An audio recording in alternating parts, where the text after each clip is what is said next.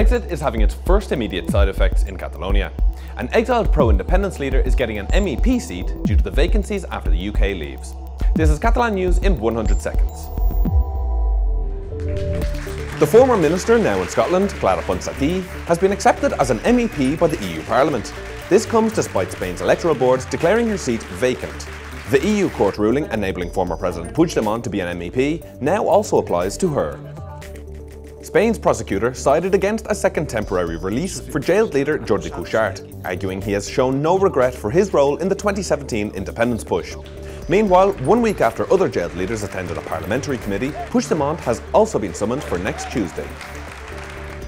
Unionist Ciutadans opened the door to a joint role with the People's Party in the next Catalan election. The Conservatives welcomed the proposal. Tendremos que perder muchos egos, tendremos que hacer muchas cesiones y tendremos que olvidarnos de lo que nos divide, que también, por supuesto, hay cosas que nos dividen.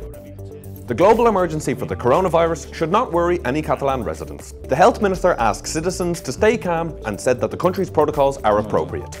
L'OMS declara aquesta emergència internacional que no ens afecta a nosaltres, de fet és una vigilància específica cap a països més vulnerables. Migrant rescue ship Open Arms has made its fifth rescue of a stranded boat in the Mediterranean in 3 days. They are now waiting for a safe port to dock with 363 refugees. The authority governing the Ebre River has suggested for the first time that they might move sediment from a reservoir to the delta in order to save it. That is a long-standing claim by locals.